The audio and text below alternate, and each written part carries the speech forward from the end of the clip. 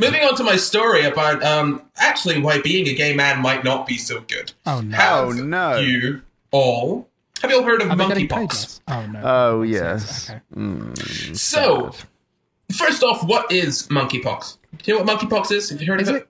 Is it closely related to smallpox? It is quite closely related to smallpox. So, it's caused by the monkeypox virus, which is a member of the orthopox virus genus in the family Poxviridae. Now, that is actually, I believe, the same family as smallpox, which is why, they're very similar. Obviously, they both create pox, like pox marks. All that hence the pox. Yeah, it's the pox. It's the pox.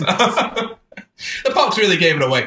So, monkeypox is usually lasts about 2 to 4 weeks, and you can have severe cases, but it's less severe than smallpox. The fatality ratio is usually about 3 to 6%, but you've got to remember that this is usually happening in Central and West Africa, in sort of tropical rainforest areas. So one would assume that in areas with easier access to healthcare and honestly more money, you've probably got better chances of survival. One could assume. No way, Corey. There isn't universal healthcare around the entire world available to everybody, free at the point of use. I don't know. I feel like when Britain went to Africa, surely they gave them universal healthcare. That's what they were going there for, to do nice things, right? That's why we were in Africa. Yeah, sure. I've seen that movie, The Constant Guardian. Yeah. That's what that movie was about, wasn't it? I saw The Crown. They went to Africa. Yeah. They were very nice, very positive and friendly. Yeah. Exactly. They were all dancing and happy and celebrating. Jesus. Oh dear. Now, monkeypox is a sort of zoonotic virus. You know what that is, right? It's in animals? We know that from the recent thing. Yeah. Exactly, yeah. So it comes from animals. The monkey really kind of gives that away. Yeah. So it is transmitted from human to human through close contact with, or really from animal to human as well, through close contact with the infected person or animal or... No, just those two things. With the infected person or animal. Or with stuff that the virus is on. So, like, even bed sheets and stuff could apparently spread this disease. Yeah, so it says here it's transmitted from one person to another by close contact with lesions, bodily fluids, respiratory droplets, and contaminated materials such as bedding. So, as I said, it's usually in the tropical rainforest sort of areas of Central and West Africa, and sometimes it leaves and goes to other places, like a little holiday, which is what is happening now, unfortunately. And walkabout. Yeah, a little bit. Gone out for a little bit. It's not great, but luckily, because it is related to smallpox, which was eradicated when? Does anyone know when smallpox was eradicated? Ooh. No. A long time ago. 1980. Oh, that's not that long ago. More than I thought, yeah. Yeah, I mean, 40 years ago. Gosh, 1980 is 40 years ago. That's disgusting. I still think of numbers relative to the year 2000. Yeah, right. I'm like, the 70s, 20 years ago. Half a century ago. Whenever I'm reminded that the 90s were 30 years ago, I feel a little bit sick. Yeah. just every single time. So, monkeypox is, as I said, similar to smallpox. It looks like smallpox as well. So when you've got monkeypox, it could look like you've got smallpox.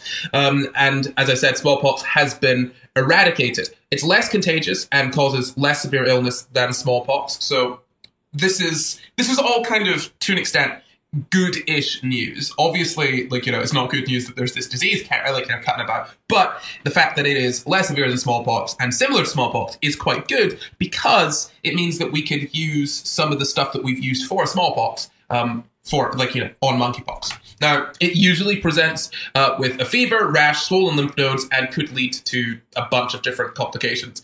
Now, you might be wondering why we are doing monkeypox as a story on this Pride-themed SCI Guys Live. I don't think we mentioned that yet, did we? It's a Pride-themed SCI Guys Live. That's why everything has been so gay. Yeah. I'm not wondering that at all, because nothing surprises me anymore.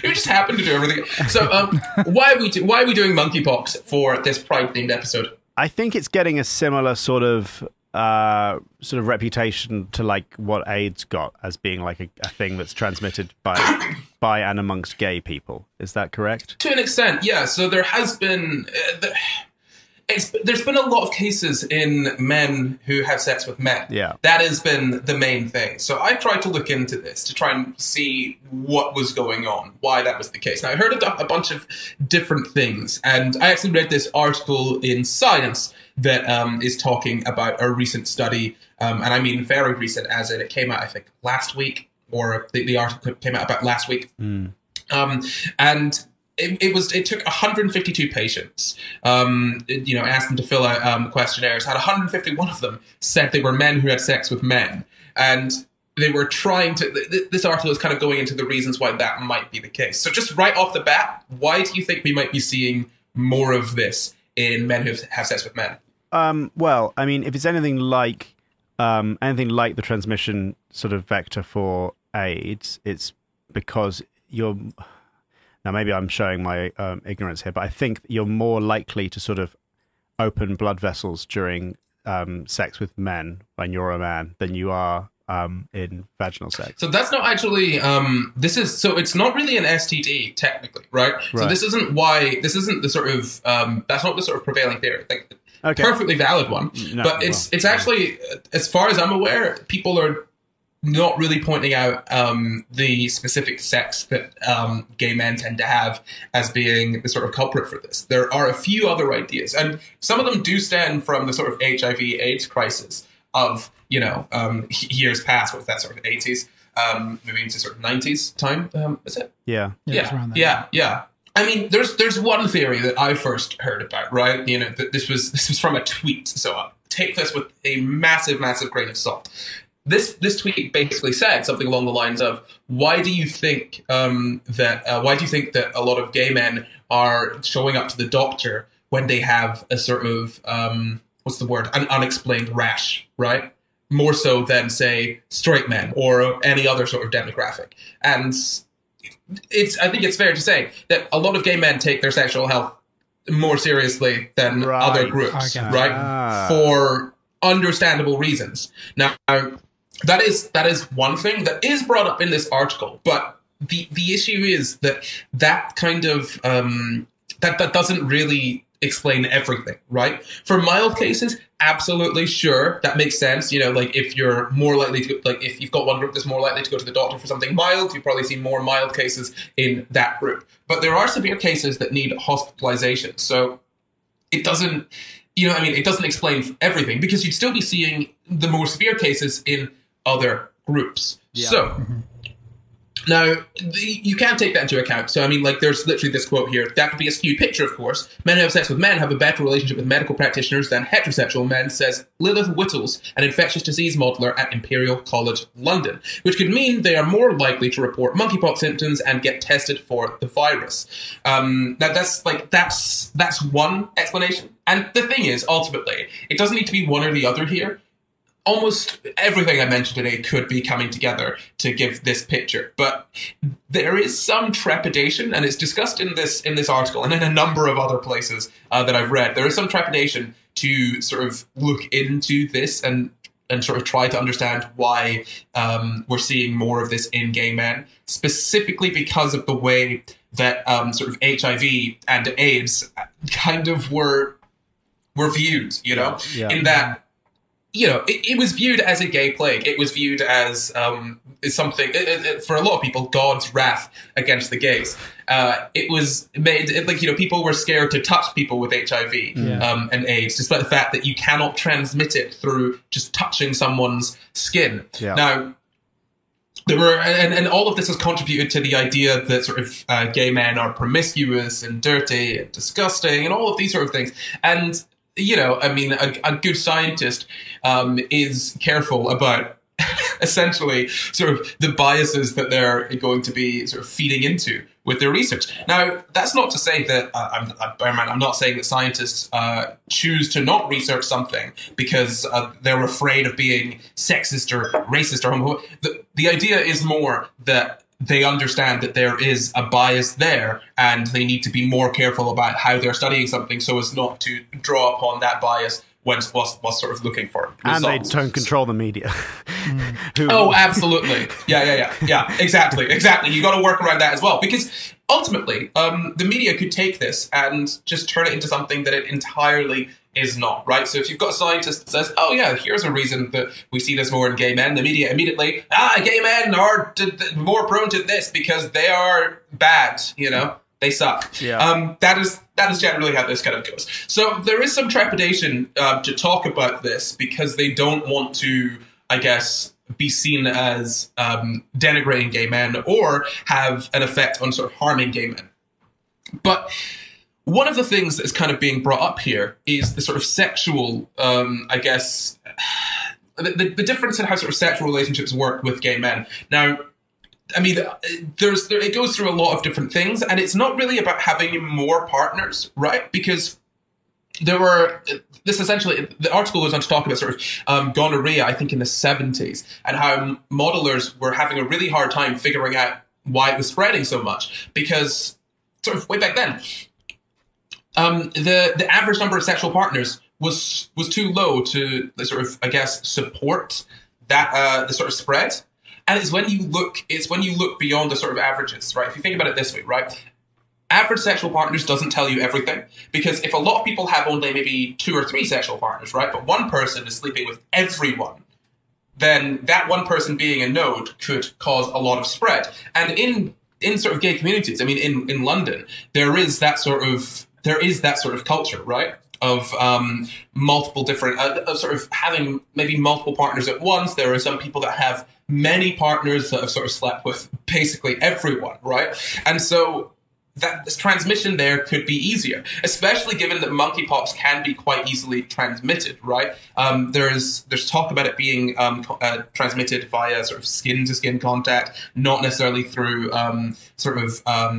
blood, blood or broken blood vessels. It literally quite here a quote from this article. It says, researchers have found viral DNA and even infectious virus in the semen of some patients, but they aren't sure that is important for transmission. Skin-to-skin contact may be enough. Other STIs, including herpes and scabies, also primarily spread this way. So skin-to-skin contact could be enough to spread it. So, I mean, sexual encounters are clearly playing a role, but it isn't really an STI. Like, it's not described as an STI anywhere. It is essentially sort of normal, let's say, like a sort of normal virus spread through normal means. But obviously, having sex is very close contact, and so can increase the risk of spreading it. So there are multiple factors at play here, right? There's the fact that gay men are probably being overrepresented because they're more likely to seek a sort of medical attention. There's the aspect of just how gay men approach relationships quite differently to heterosexual people. There's both of those things coming into play, but really what we can quite definitely say is that there's nothing inherent about gay men that makes them more dirty or more prone to disease. And if anything, really seeking out medical attention early and early and having those conversations at the earliest possible point is the best possible thing to do, because this is quite treatable. So vaccines that we used to eradicate smallpox could provide some protection against monkeypox. And there's been newer vaccines then developed off the back of that, to help prevent monkeypox. So, one has been approved for the prevention of monkeypox, a vaccine already. And then there's also, and I'm just going to quote here, an antiviral agent developed for the treatment of smallpox has also been licensed for the treatment of monkeypox. So we're in a much better position here than we're in with the previous virus, obviously. Because this is basically built off the back of smallpox, right? Whereas the other virus that we're dealing with was pretty bloody new, right? There wasn't a lot that we could do. We didn't know very much about it. Whereas this one, we've been aware of for a while, and we've already got a lot of tools to help sort of fix it. So it could, from what I've been reading, there could be like a fairly decent spread throughout the world, but I don't think, from what I've read thus far, that there is going to be a sort of a pandemic on the scale of what we have just experienced. Yeah. Now, I've been wrong about that before, but I am purely basing this off of, as I said last time, purely basing this off of exactly what people have been saying at the earliest sort of possible point. So don't think of this as a sort of another gay plague or whatever. Like, we've got a lot of tools to fix this. Really, what to take from this is just to test yourself regularly, right? So, be open with your sexual partners. Have those conversations with them. If you see a rash or you see any changes, go to a doctor and make sure you're testing yourself regularly, especially when you're having new sexual partners. That's all. That's it. Also, gay men aren't dirty and they aren't prone to disease. They're just gay. That's their thing. Thanks for clearing that up, Corey. Quick question: when you say test yourself, you're talking about general sexual health testing. Yeah, sure. Yeah. But that won't detect monkeypox, I assume. No. But it's still related, definitely. Absolutely. Yeah, completely. Yeah. Oh, very interesting. Yeah, I'm glad that I know a bit more about that as well, because it's not become a big thing yet. I've not read too much into it because I'm just sort of hoping. Well, all the signs are saying that's not going to become a thing. Yeah. And so, it'll be fine. But I didn't even know I didn't even know that one of the signs of it was a rash, and so now I know that. So if ever I get a rash or one of my friends gets a rash, might be monkeypox. Get on the phone to your doctor. No. I was honestly hoping this would blow over before I had the chance to do something SCI GUYS related on it. In all honesty, I can't deal with another one. But I mean, we might do a full episode on this. Fingers crossed we don't have to. Fingers crossed, there's no reason to in a month when we get to it. But we might do a full episode of this. That's why I didn't go too deep into this, because I don't want to spoil it. I want to do a proper good read into all of this with a proper episode. But I thought it would be important to kind of talk about why gay men might be at risk or more at risk of monkeypox than other people in the population. And that is my story. Very good. Nice one. Yeah, fantastic. I mean, I had like I say, like me avoiding the news about it. The one of the things I had picked up that it was more prevalent in gay men. Or was seemingly more prevalent in gay men. That's like the one piece of news media that broke through, other than like maybe it has like a weird sort of scabby looking thing. Yeah. So yeah, very interesting to be able to talk about that. Thank you for bringing that. If you enjoyed that clip, head over to patreon.com/SCI GUYS where you can find the full show. Or you can stay here and catch up on old SCI GUYS episodes. Or you can follow us on Twitter, Instagram and Facebook at SCI GUYS Pod to find out when we're doing more live shows.